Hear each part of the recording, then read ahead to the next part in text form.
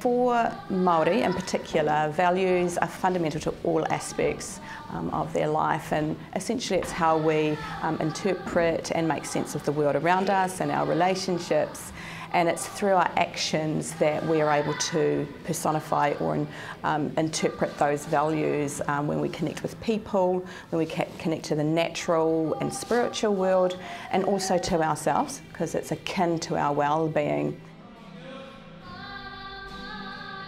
Kapahaka in Māoridom is a key vehicle for us to express our narratives, our history, our beliefs and our values all at once in a creative form, namely that of the arts.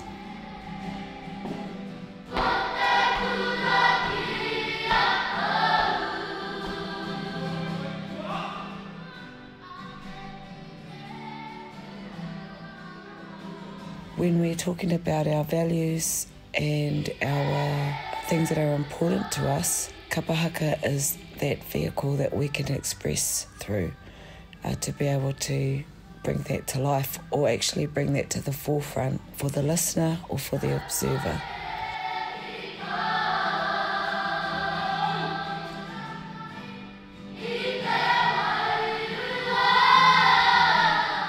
So kapahaka for tamariki is really important because they're able to carry those stories, carry that narrative forward in a public forum with ease, because one, they are nurtured in our values from a very young age, and it doesn't stop as you get older.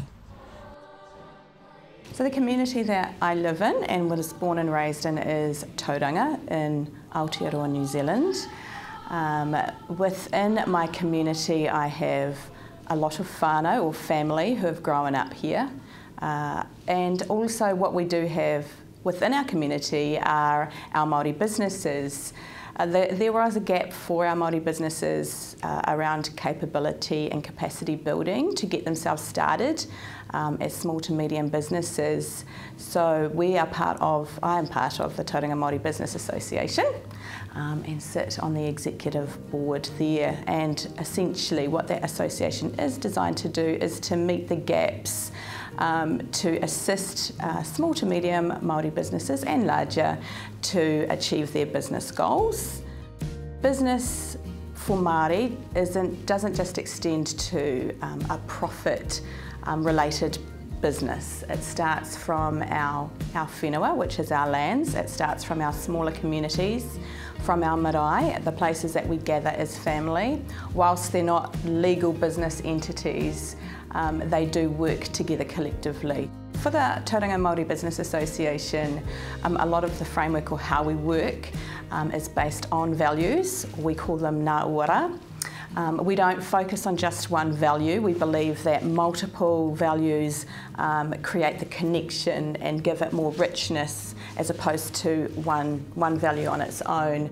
Our 4 core values within the Tauranga Māori Business Association, one is whanaungatanga, and whanaungatanga essentially just means relationships, a sense of family, connection. So the importance of that value is that our businesses, our families, our maraes, they can feel connected and involved with the purpose of our association. Another value that we use is manaakitanga. So manaakitanga is hospitality, it's support. So underpinning that particular value is being able to support and nurture the growth of our businesses and our communities to get to their aspirations of what they want to do and what they want to achieve. And then another one of our core values is mātauranga. So mātauranga essentially is knowledge. Māori knowledge at that.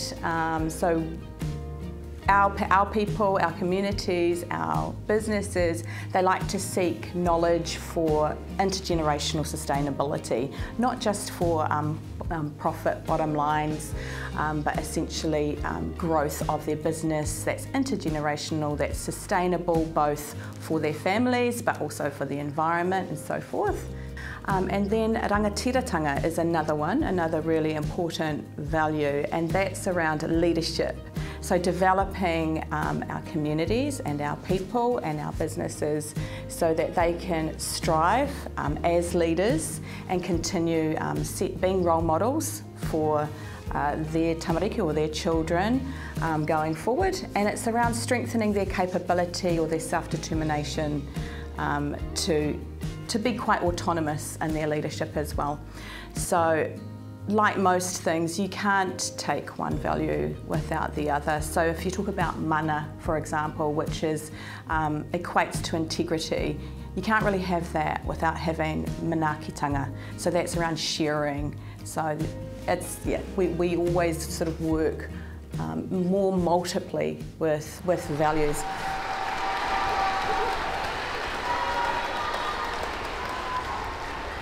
We are all faced with conflicts and in difficult situations across all cultures and all creeds and all people. One thing that Kapahaka promotes is the space in which to express feeling, whether it's a happy feeling or an angry feeling or a feeling of debate or people wanting to argue out a point. Kapahaka is about expressing narratives in various contexts.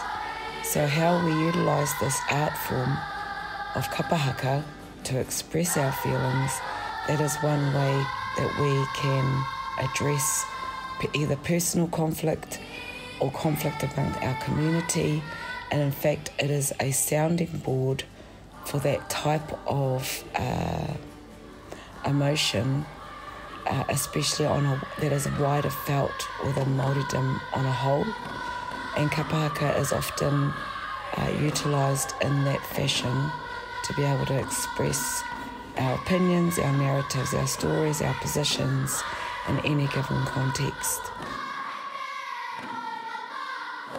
If we had the opportunity to speak to international world leaders about the importance of values and leadership, it would be to live and lead by example. Pretty simple. Tamariki are so impressionable, and there's nothing that they miss. They don't miss a beat, from the way you walk to the way you treat them to the way you speak. They're very intuitive of the way people make you feel, especially adults, especially leaders. And so I think it's a good thing to ask tamariki what they think about leadership and what they like and what they don't like. But in essence, for tamariki Māori, we say if you have a good heart and you have a good spirit, the rest will fall into place.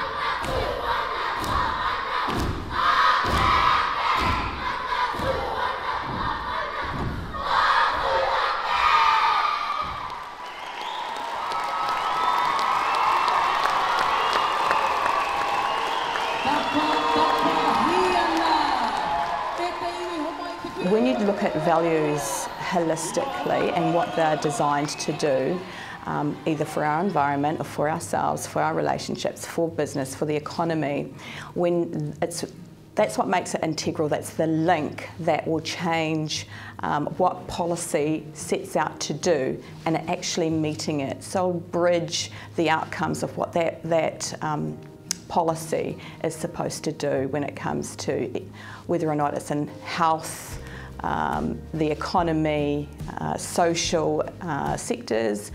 The whole point is the whole bridge should be those values. The other thing too that's interesting for us as either individuals or an entity or business is our values might change depending on the kaupapa or the purpose that we're serving at the time. So different values may come into play at that time. There are a lot of organisations that implement values into their organisation, and they'll write it into policy and strategies or constitutions, but they don't necessarily go back and refer to those values. So essentially, with the values that you want to implement into your framework or into policy, they're not there as black and white words. That's something that you should retrospectively go back and continue looking at, that you can benchmark what you're actually doing and ensuring that you are utilising those values and implementing them in everything that you're doing. Otherwise, they're just taking up space on a piece of paper, aren't they?